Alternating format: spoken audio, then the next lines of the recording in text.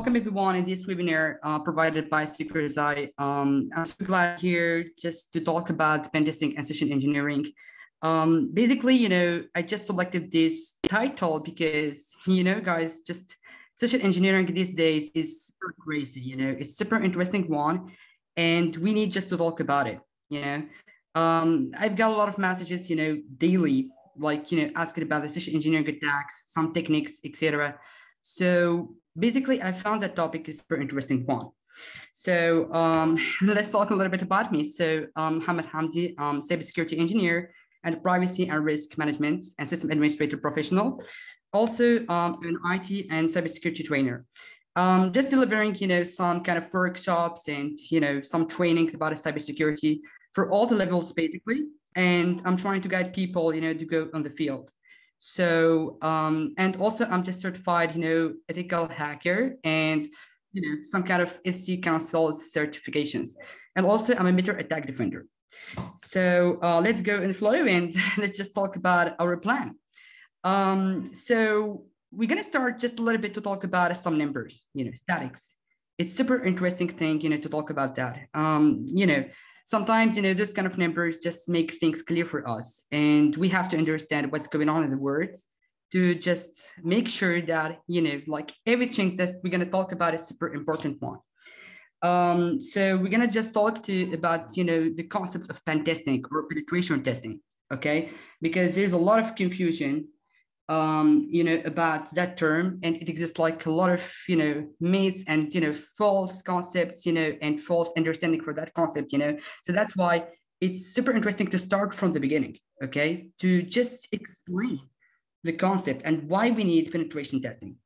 And after we're gonna just jump in, inside explaining the social engineering, and we're gonna talk about the concept, what is it, and how really bad people, exploiting it. Also, we're gonna just simulate some basics attacks, okay? I'm not gonna say like it's super advanced one, just a webinar, guys, but I'm gonna just simulate, some, basics attacks just to show with a practical way that, social engineering is just super easy, Like nowadays, you can launch some attacks from your mobile phone, okay? You can install Kali, inside your mobile phone, and, you just enjoy with some kind of attack. Okay, so guys, just I need to sign. Is everything clear about the ban?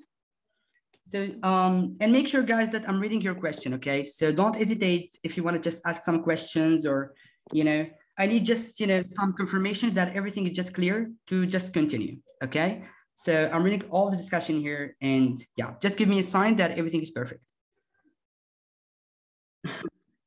Let's go. Okay. Anyway, we're gonna just start with talking about some statics, and some numbers. Well, guys, we just need to talk about it. Numbers for 2021, they're just crazy. Like there is a lot of interesting numbers, and there is a lot, of catastrophic numbers. Like one of them is just like super interesting. By the way, you can check like those kind of numbers in the website I provide. It's just the source. And, like just talk about, the first one, this is like super crazy when you hear that like 98 of cybersecurity attacks involve some form of social engineering, like this year, it just explodes like 2021. I remember like, I had some experiences in some companies, and it was like, whoa, like social engineering became something so crazy, like something we are just dealing with it daily, like it's just basically a very, very, very dangerous number, and that's why basically all the people right now, and even in cybersecurity, community and whatever, like I just met a lot of people, and some professionals, and we literally make it like, we are literally just trying to ask how we can just, protecting ourselves from that, like even right now, some companies, they are basically, searching for, making some trainings for their employees, to avoid that, because the numbers is like something crazy, So I'm going to say like, the other number is like, when I read about like some 90% of malicious data breaches involve social engineering. you know, like it just became something supernatural, you know, and super like common. If you're gonna just wake up in the morning and you're gonna be like a victim of some social engineering, you know, attacks. And you know, like one of the statistics too, like in the United States, you know, they are saying that 83% of organization fell a victim of phishing attack. I mean, like phishing is something else, you know. I mean, like even right now, some script kiddies, you know, like some people, they are just beginning their path inside cybersecurity. They are linking, you know, some phishing attack, you know. And you know what? Like maybe if you're into cybersecurity, you're gonna be like, okay, it's a phishing attack, you know. I know this kind of tricks, but I swear to you, like maybe if it's gonna happen to someone, you know, he or she has some limited knowledge about cybersecurity things, it's gonna be a little bit bad, you know, it's gonna be like an easy victim for those kind of bad actors, you know. And we know, guys, like about social networks, Facebook, for example, is the most impersonated website and represent like 40% of phishing pages. You know, guys, like nowadays, you know, people interested. I mean, like, okay, if you're gonna just talk about that kind of people, like the category of beginner people, you know, they're gonna be like, okay, I'm a script kiddie. I have just to show myself and I'm gonna hack your Facebook, right? So, and they're gonna be like, okay, I'm gonna hack it. And then they're gonna think about how to learn a phishing attack, you know? So that's why when some, you know, script kiddies or, you know, some basically like people, they don't have a lot of experience in cybersecurity attacks or whatever, they start to learn about the phishing attacks because it's super easy, you know, like you can just install the Kali, you can install the Termix, you know, inside your smartphone and launching your link, and then you can just, you know, wait for the victim. You got me. So it's not really super complicated. So that's why it's so popular, you know. And you know, guys, like the CEOs. I mean, like, okay, so if I'm gonna fish someone, I'm gonna fish someone interesting, you know, I'm gonna fish someone who can get advantage of that person, right? So I'm gonna target the CEOs, I'm gonna target, you know, like literally, you know, maybe even, you know, like even famous people, you know, like I read some statistics before and you know, some celebrities, they are a victim of that, you know, their accounts, their online business or whatever, it's all this, you know, and look to the number, it's like 57 times per year. I mean, like, you know, this is a huge number, you know. So it means like you know, if you want to just translate like 57 times, it means like 2 or 1 per like week, you know. Just imagine like each week you get a just a phishing attack, you know. So that's why it's super one.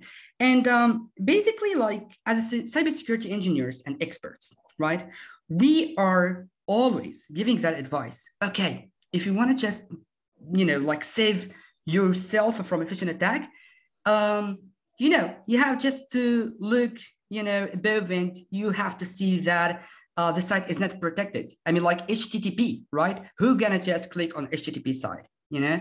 But right now, it just became a very old advice, you know? Now, phishing attack, they are, you know, became more and more evaluated. They became more strong, and they became with SSL certificate. You know, just can you imagine that? You know, they became with a TLS SSL. That means that someone who's going to click that account or that site, they're going to be like, okay, it's safe. I'm going to click on it. You know, it just, you know, it's providing a secure connection. So that's why phishing, I mean, attack, it just like becoming more and more evaluated. I mean, like it became more and more so hard to basically be safe from.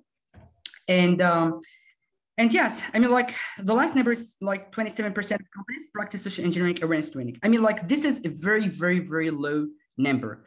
I mean, like I understand some IT companies or even some normal or industries, you know.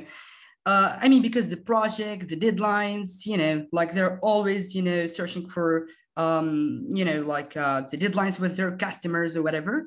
They are not really finding some time, you know, for their employees to make some awareness training. You know, this is so important.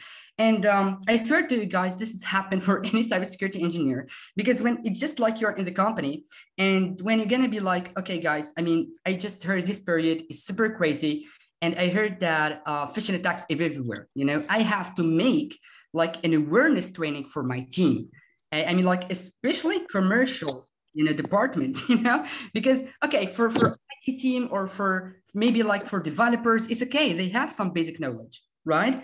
But for commercials, you know, I think this is like a priority, you know, to make for them a training.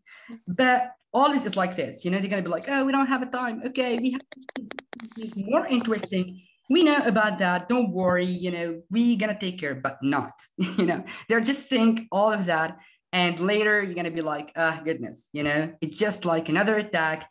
And you know, you're gonna be blame yourself for not forcing them to make more training and more awareness for the phishing ones.